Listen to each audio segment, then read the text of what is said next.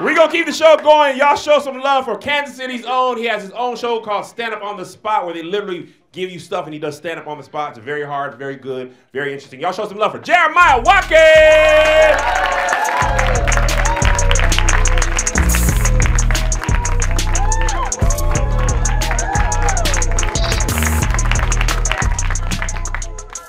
How many of you heard the name Jeremiah Watkins and thought I was going to be a black dude? And I look out and saw some disappointed faces in the crowd. All right, oh, this is going to be different, okay. You know that head nod that black dudes give each other at parties? Like when they see each other, like, you know, what's up, like we out here? I get that, but from dudes with big noses. And I don't like it. I'm like, chill, I'm trying to meet people head on tonight.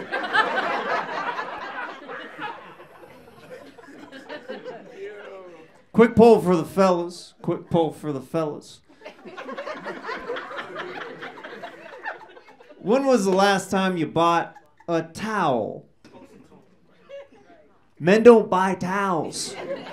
We inherit towels. Before we're kicked out of the nest by our family, our parents give us 2 towels for life. A bath towel and a beach towel. Like, what's that long one for? They're like, trust us, you'll need this someday. And there's only so many times we can cover you ladies up with a crunchy towel.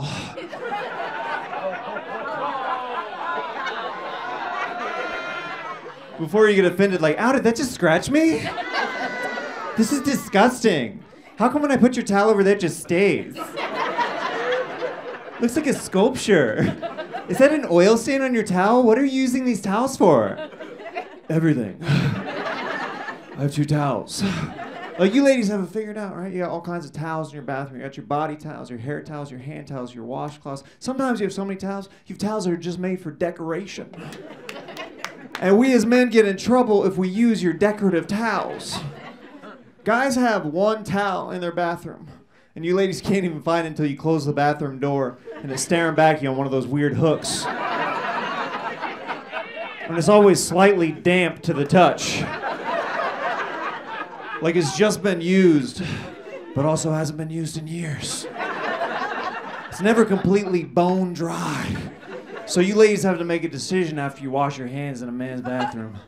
If that transaction is gonna make your hands cleaner or dirtier, that's when you air dry those babies and walk out of there. Like, you could ask any guy in here how much a towel costs, and we'd be like, I don't know, like, $700? I don't know. Never bought a towel before. You guys hear that Blink-182 is getting back together?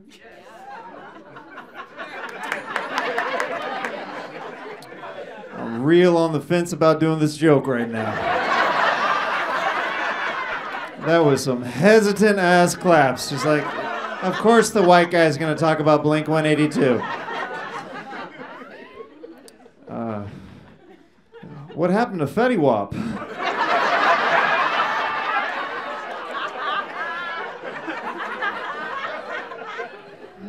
Say Fetty Wap around a white person, they're like, what is a Fetty Wap? You get the Fetty Wap at Trader Joe's? I think I ordered a spinach Fetty Wap the other day. I love Fetty Wap. Fetty Wap is a popular rapper, if you didn't know. He's blind in one eye, but he sounds like he's deaf in both ears. And like he's doing sign language while he's rapping. I'm like any man, wonder when you be mine. I walk back and rewind and need that one more time, and I got you know.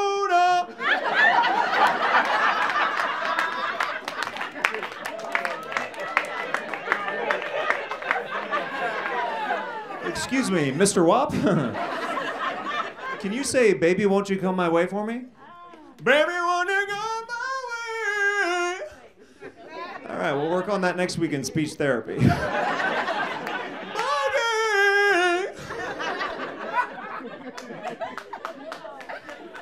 You guys seem like a cool crowd. I feel like I can share some intimate secrets with you guys. I have a handicap during sex. Yeah. I can't 69. Because my nose is too big. ends up in the butthole every single time.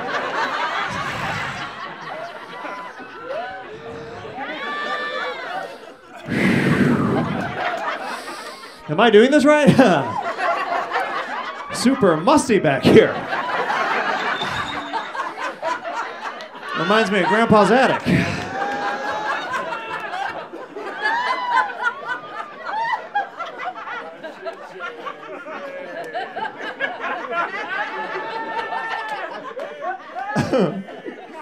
I love black people. After I do jokes, you'll just hear like a, man, he's wild. That white boy went off on us. I don't know what. I just became a dad. Yeah. And they don't tell you that when you bring your child home from the hospital that there's a new king of the household. When my wife and I brought this baby into our lives, we instantly became peasants.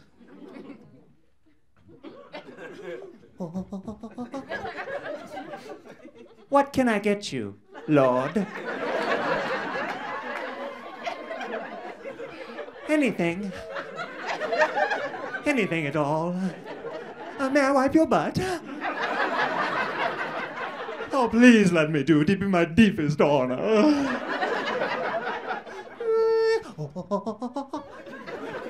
Are you tired, sire?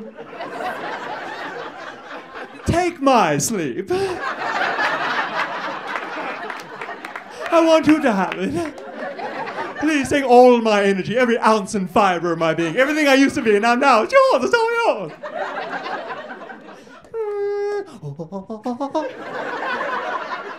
Are you hungry, my lord? Here, take my wife's teat.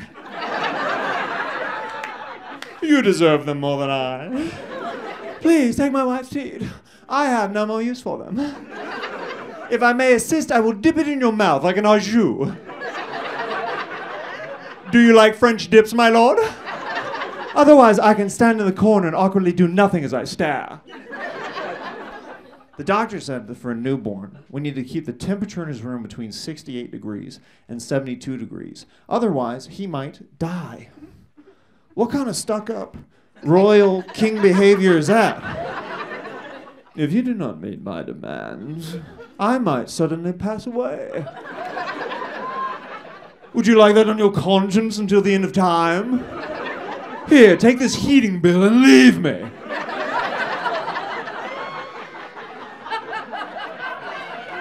So it's cold in every room in our place, except the king's room. Sometimes I'll crack the door open to slip my nose in just to remember what warm air feels like. It's like heaven on earth in there.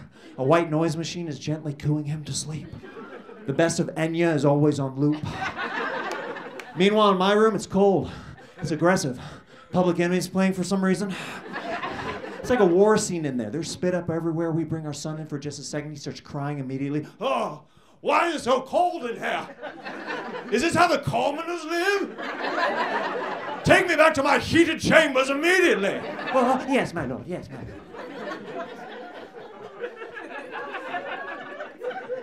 My wife is sweet. She's trying to teach him sign language so he can be polite and let us know when he wants more. More. But he can tell I'm a beta and he's an alpha. When he wants more, he just clenches his fist and he bashes it on the table saying, "No, this means more. Now go get me more milk now, teeth preferably, wench."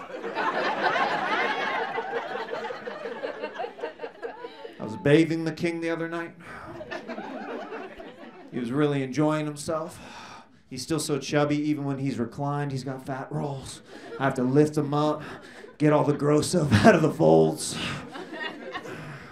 At what age, like, he's so cute, he's got like the fat, chubby rolls, you just want to, bite him. Like, at what age does that start becoming inappropriate to do? Like you can't walk up to like a 40-year-old man and be like, yeah, look at that. I got a lot of time. So he's loving it, he's reclined, and I start to drain the water out of the tub. And he shoots me this look like, "I'm not done yet, peasant."